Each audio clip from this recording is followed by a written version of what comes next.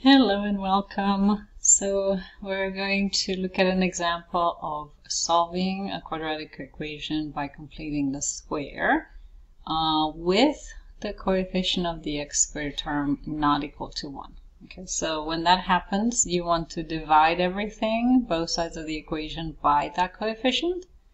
So we're going to start that. Divide everything by 3, including the other side. So we have x squared minus 4x minus 5 equal to 0. Alright, then we proceed with the completing the square steps. So add 5 to both sides to get the constant to the other side. We have x squared minus 4x, leave a space, equals 5. We're going to identify our b. So we have b is negative 4.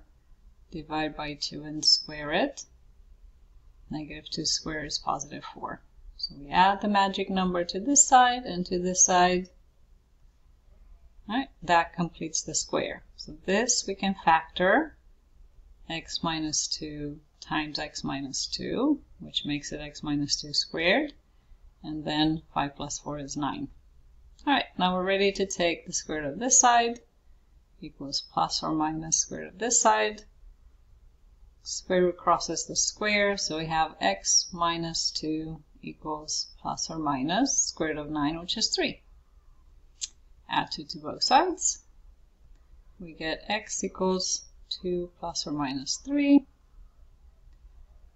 Alright, let's find the two solutions. Because there's no square roots here, we can do the operations. So I have x equals 2 plus 3, which is 5. And x equals 2 minus 3, which is negative 1. There you go. Those are two solutions.